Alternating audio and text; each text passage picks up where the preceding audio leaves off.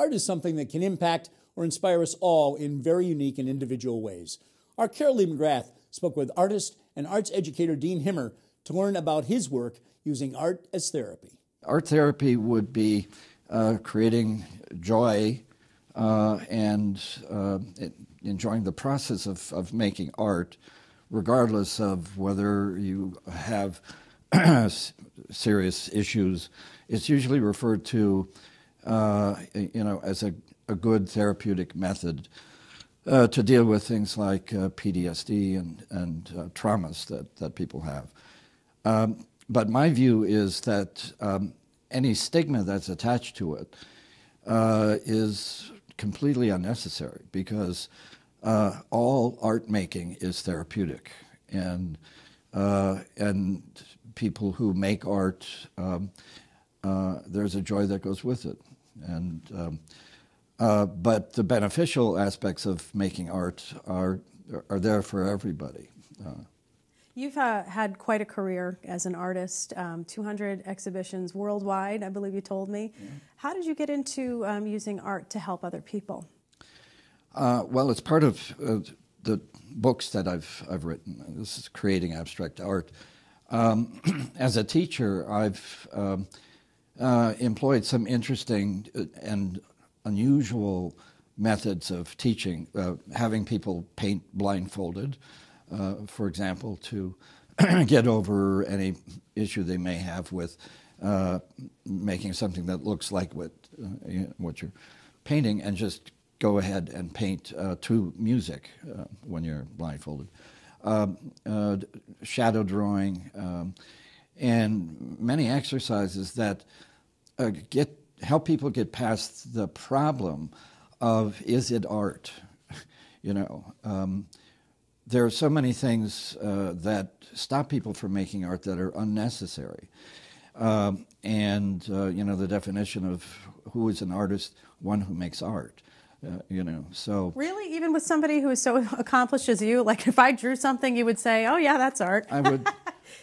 My job as a teacher is absolutely positive encouragement, and things like talent are so overrated. Some of the cliches are, I can't draw a straight line. Well, use a ruler. There we go. We just got over that hurdle. Right over that. But a lot of it centers in insecurity. Is my work good? Talk about a little bit of some of the groups that you work with for the therapy. I know you work with veterans. Tell us, how did you become involved in that? Yeah. Well, I teach as an adjunct because I'm addicted to teaching, but at Holyoke Community College, and I teach in the evening, and there's more adults who take these classes. And one of my students is a vet who had very traumatic experiences as a combat vet.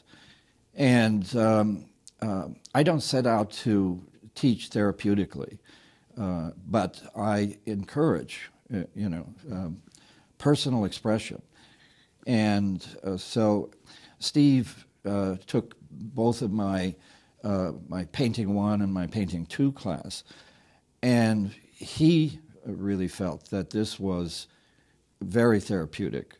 And often, even in official therapy sessions, people tend to want a description of, so what did you go through and why, to illustrate it.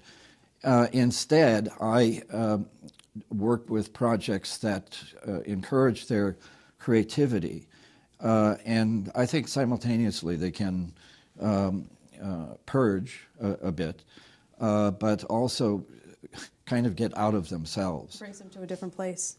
One of the things I particularly do is they create an alter ego.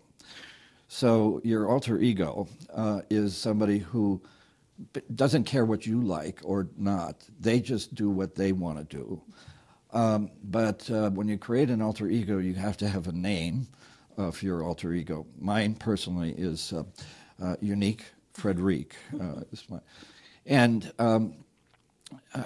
part of that is to let go of, some of the things that you tend to feel hold you back. Anyway, this has become very successful. It's very successful in that this veteran has started his own group working with veterans and doing projects that encourage creativity. And that's really the bottom line. All right, Dean Nimmer, thank you so much for coming in and joining us and telling us about just the therapeutic qualities of art. And I think sometimes people do overlook that, and we really appreciate you sharing that with us today. Thank you.